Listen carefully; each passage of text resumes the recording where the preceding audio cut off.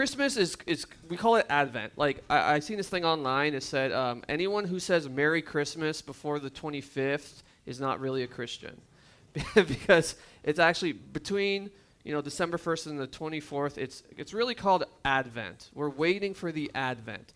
December 25th is Merry Christmas. Now, of course, I'm just joking about that whole, you're not a Christian if you say Merry Christmas or whatever.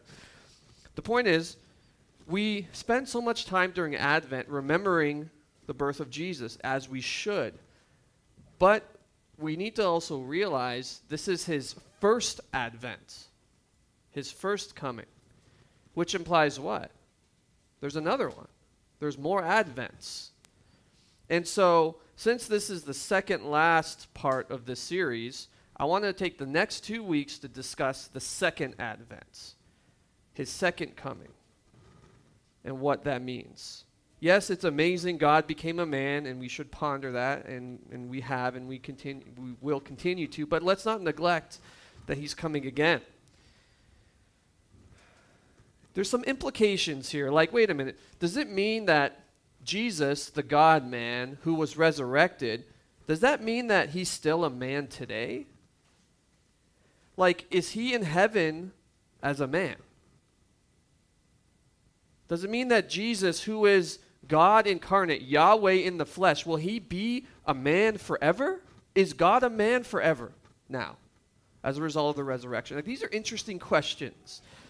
And I get to the manger and our ornaments in the nativity sets of the baby Jesus, and I think our celebration needs to reflect a little more his second coming, as much as it does even his first coming.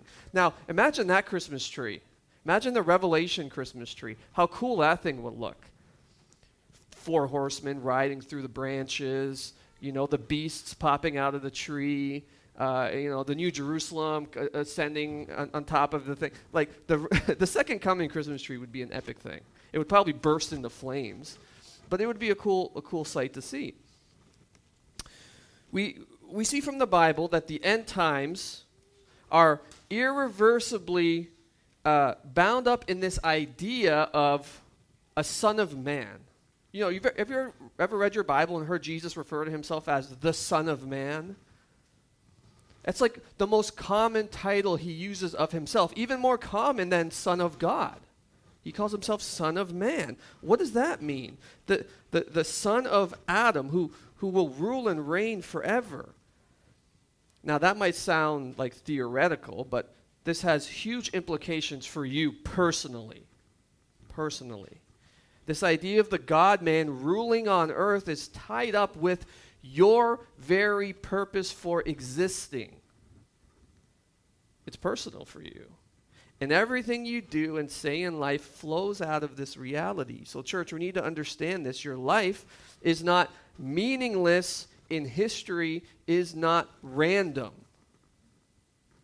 It's moving forward to a time when the scriptures tell us a son of Adam will come in power and glory and rule and reign forever. Your purpose for existing is to be in that place and image God forever and ever.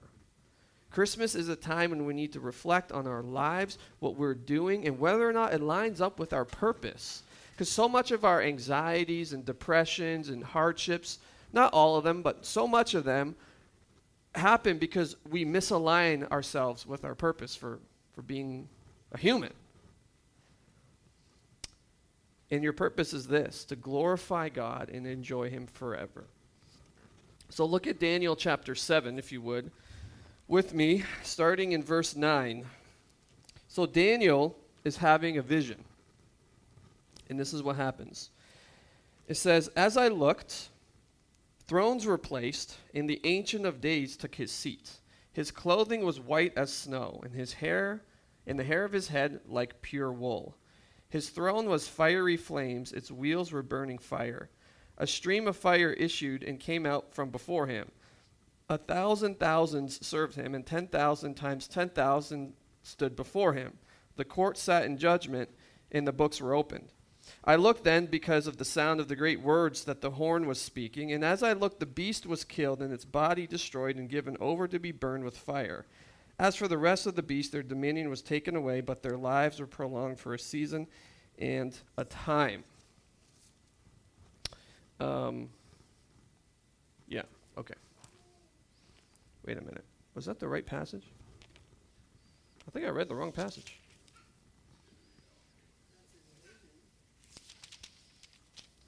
No, that was the right one.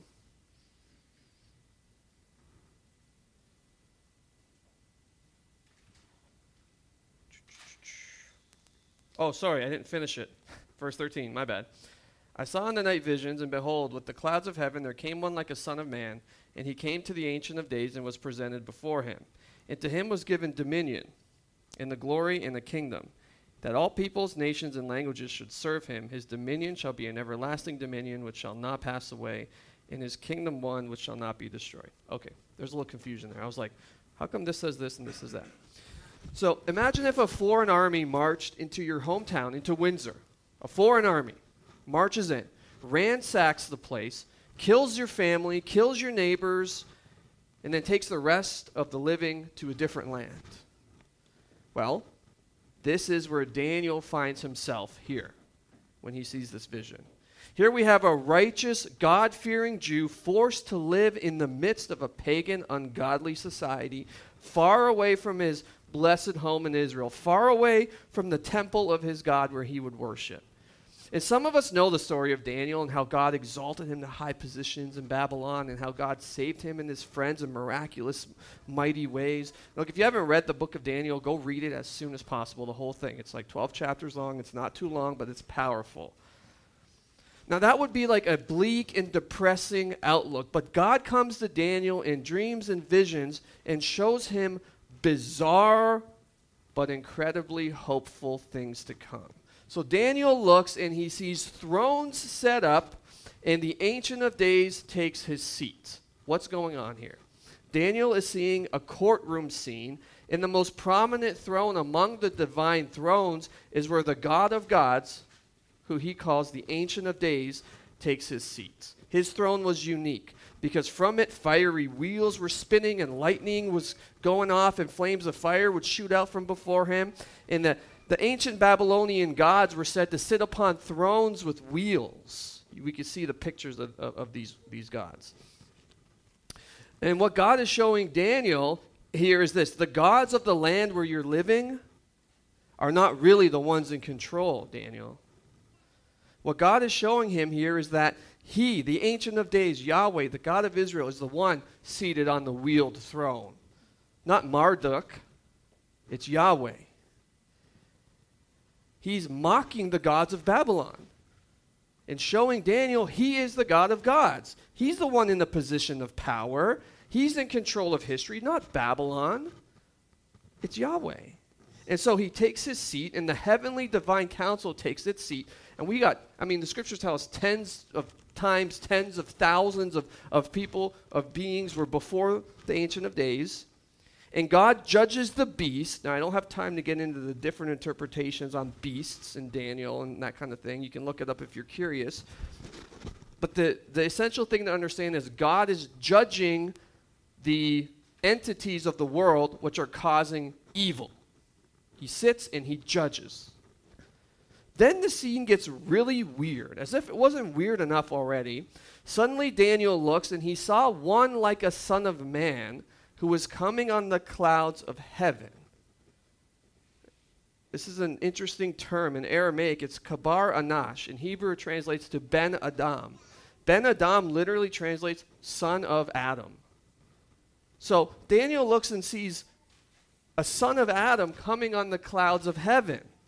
A human being somehow has found his way into the divine courtroom. And not only, he didn't just like, hey, can I please come in? He's riding the clouds of heaven. He storms into the divine courtroom. Now, we need to understand, the false god Baal of the Philistines was well known as the god who rides the clouds. Everyone knew Baal was the cloud rider. So again, God is communicating to us, no. Baal is not the supreme one. I am. But here we have a son of Adam surfing on the clouds of heaven and coming to the Ancient of Days. So he's like a divine, he's like God riding the clouds. Only God rides the clouds in the scriptures. Only Yahweh is said to be the cloud rider. But here we have a Ben Adam riding the clouds of heaven. Who is this? And if that wasn't enough, we're told that this Ben Adam is the exalted one. Who is greater than even Baal? Now imagine the Philistines reading this. What? He is a human given the eternal dominion in the indestructible kingdom that every nation will serve and obey him. This son of Adam sounds a lot like God. But God is on the throne of glory. But this Ben Adam's riding the clouds and coming to God. Like, what's going on here? Who's God? Before becoming a believer, I thought I was really smart. I remember one time I was in Dollarama with my mother, and my older brother was encouraging her to read the Bible. Mom, you should read the Bible. You should read the Bible. You should read the Bible. And she was telling me this. And I'm like, listen, Mom, if there's a higher power, okay, if there's a God, whatever you call him, he's way bigger than a book. I mean, how can one book contain the creator of the universe? Have you heard this before? Have you heard someone say that to you? Oh, come on, God's bigger than just the Bible. The problem is, I never actually read the Bible. And I can guarantee you like 99% of people who say that probably haven't read the Bible either. So here I was suggesting that the Bible had nothing relevant to say about the Creator, and I've never read it. I mean, many people feel this way. They rightly think the Creator, well, I mean, if he created all this, he must be grand, he must be glorious.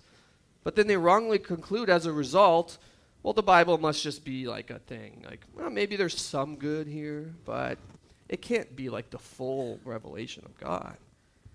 But then if you pick this thing up and you read it, you'll soon discover the God of gods is revealed in such a way as not to put him in a nice little box.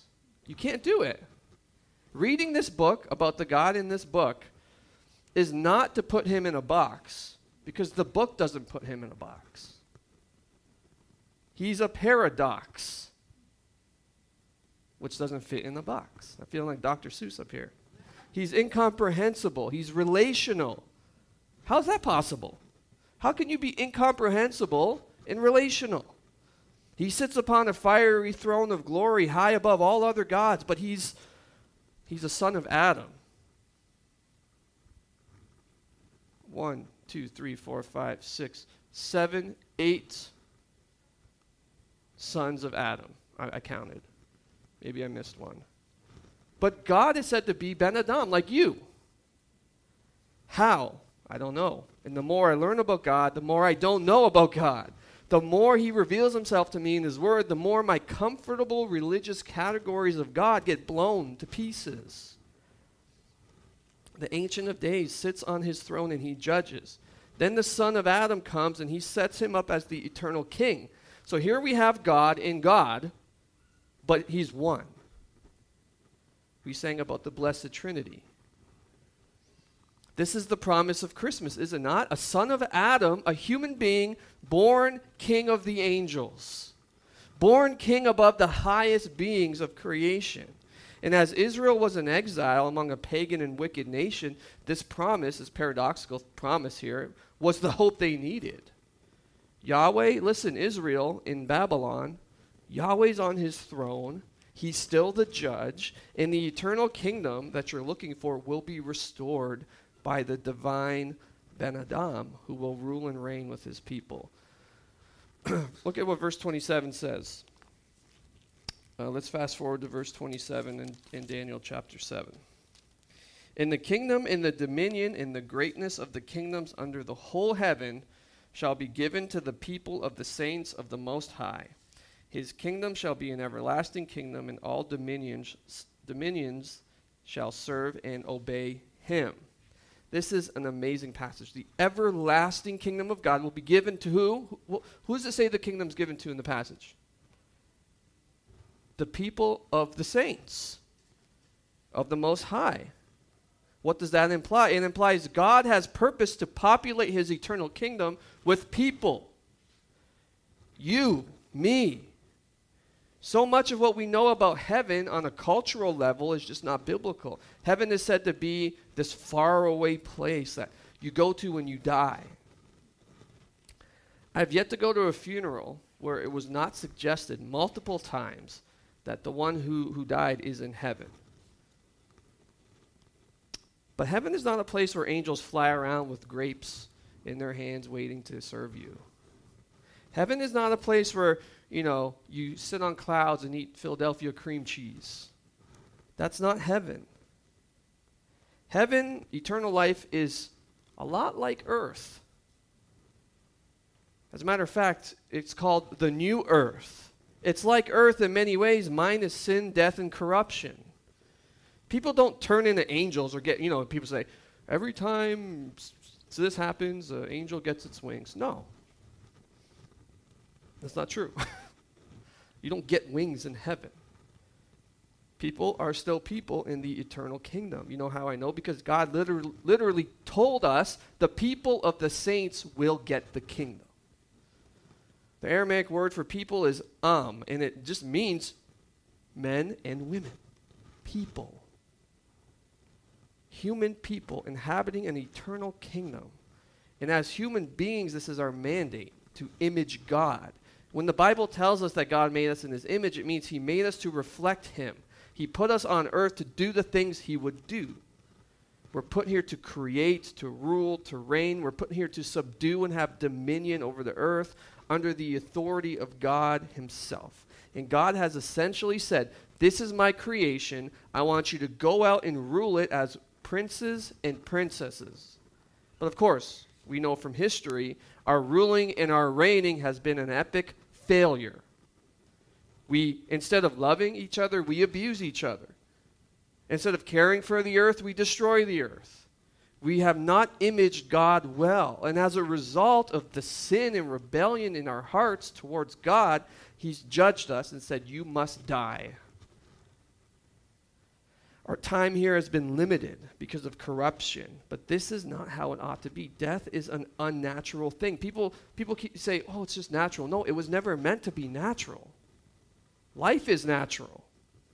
Death is not. Our mandate from God to have dominion and rule and reign will be fulfilled.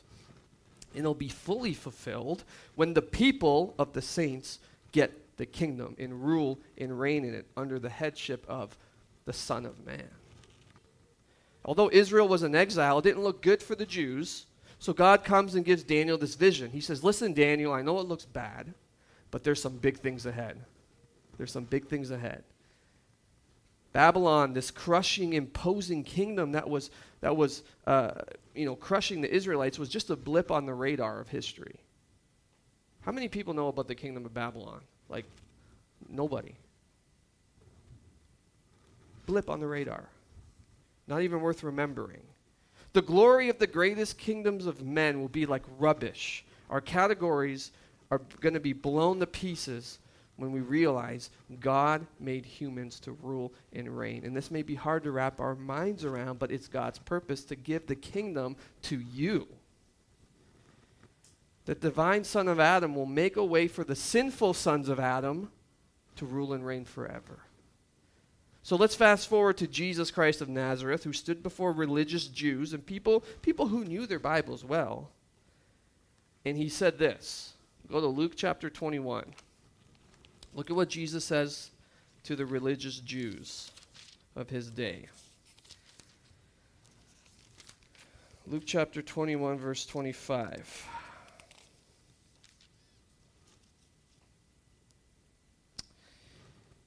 He says this, and there will be signs in the sun and moon and stars and on the earth, distress of nations in perplexity because of the roaring of the sea and the waves. People fainting with fear and with foreboding of what is coming on the world. For the powers of the heavens will be shaken, and then they will see the Son of Man. And then they will see the Son of Man coming in a cloud with power and great glory.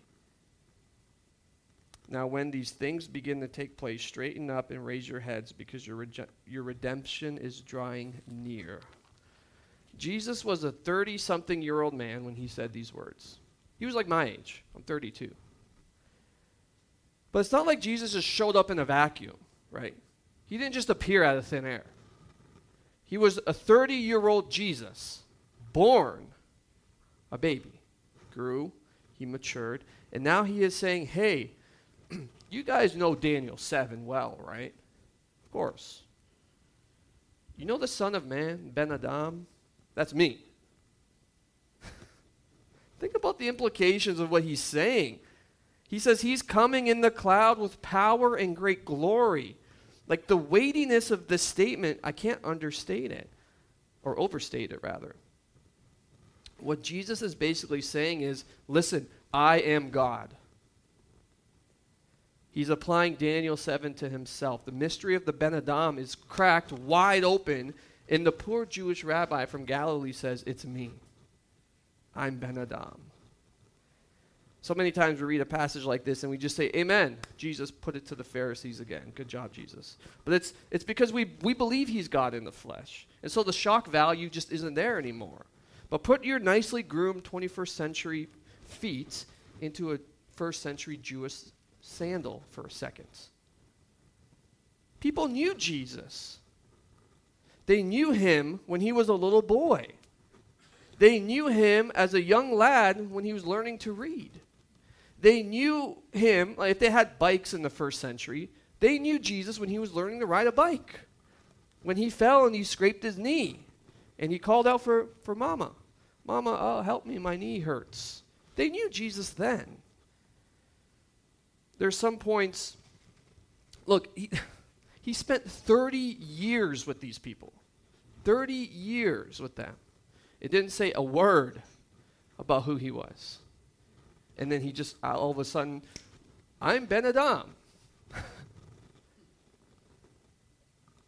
Jesus wasn't a mysterious preacher who just showed up. This is why at some points in Scripture it says that the people responded with apathy. They'd say stuff like, isn't this the son of Mary? We've been with him. This is the son of Mary. Who is this guy? I mean, think about this. This man was a kid. He would sit in the synagogue and learn the Bible. This Jesus, this man was a kid. 15, 20 years ago. That was the kid in the synagogue. Now he's saying he's God? Come on. Could you understand how maybe they'd be skeptical? I mean, after the miracles, at that point, maybe you'd, okay, well, perhaps he's right. This idea of the God-man is paradoxical to us. Imagine how paradoxical it was to them. Like, church, Jesus is the Ben Adam, the cloud rider, our redemption. He's Adam's son who's coming to rule and reign. He came to die and rise from the dead so we can inherit the kingdom of God. And Christmas is about the restoration of life. It's about God confronting our brokenness face on, literally. God put on a face to confront your sin face on. He puts on eyes, and he looks us in our eyes, and he says, I'm here to take your brokenness upon myself. And Christmas is the great invasion. It's God invading the darkness and capturing us for himself. It's God breaking down the door of the strong man and saying, I own the house now. Give me what's mine. And he did it in the most peculiar of ways, becoming a human. When we read in Daniel 7, we see a cataclysmic, dramatic scene. But then when we look at the birth of Jesus, we see a baby. We see ordinary. Aside from the virgin conception, only Mary and Joseph knew about that. Aside from that, it was ordinary. From the outside looking in, that's just another baby. But this baby would be the one who would buy us back, who would take our pain and our sin, and who would restore life back how it ought to be, boundless and eternal. Jesus is the Ben Adam, the divine Son. He's coming, he's come to restore our brokenness, and he's coming to make us whole again. You know, one of my favorite parts of, one of my favorite Christmas hymns, rather, is Hark the Herald Angels Sing.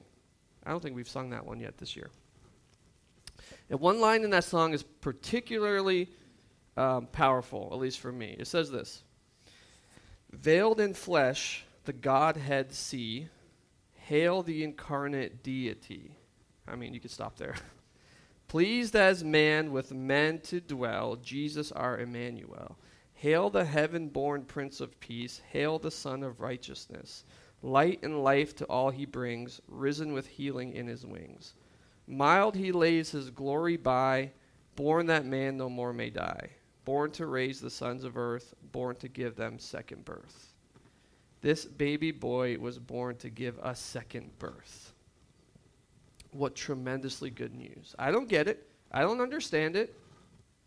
But it's good news. And as I've preached week by week about this paradox, I'm no closer to getting it as I was before. But I am closer to God somehow.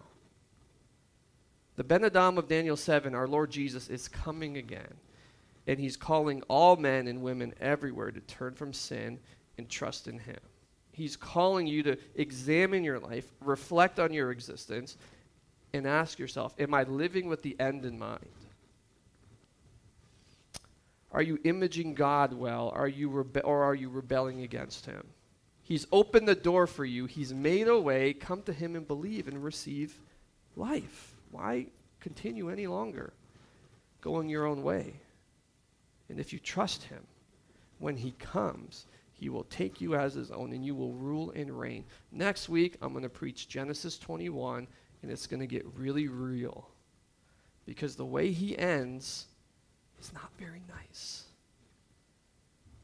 But for this week, come to him so you don't have to deal with that judgment. So many of those who were alive at the time missed his first coming. The God of glory who was veiled in flesh will not be missed the second time. He is coming on the clouds of heaven, and it says, every eye will see him. And Daniel ends his book like this. This, I can confess, is perhaps my favorite verse in all the Bible. Daniel 12, verses 2 and 3. This is how he ends his book. And many of those who sleep in the dust of the earth shall awake, some to everlasting life, and some to shame and everlasting contempt. And those who are wise shall shine like the brightness of the sky above, and those who turn many to righteousness like the stars forever and ever. Daniel 12, 2 and 3. The Bible tells us those who win souls are wise. He's coming, and you will not miss him this time. Don't be among those who awake from death to shame and everlasting contempt. Be those who awake to shine like the stars forever and ever. Come to Ben Adam, your brother. Jesus is called your brother. God is called your brother. Come to him and shine like the brightness of the stars forever. Let's pray. Thank you, Lord, for your promise. Thank you, Lord, for your goodness. Thank you, Lord, for your word and, and the way you break into our darkness and bring hope. Many of us might be in a spiritual Babylon ourselves. In a valley, we need hope. Lord, break through like you did for Daniel and remind us of the hope of your second advent when you're coming on the clouds of heaven to restore all things. We want to shine like the brightness of the stars forever and ever, so turn many to righteousness for us. In Jesus' name, amen.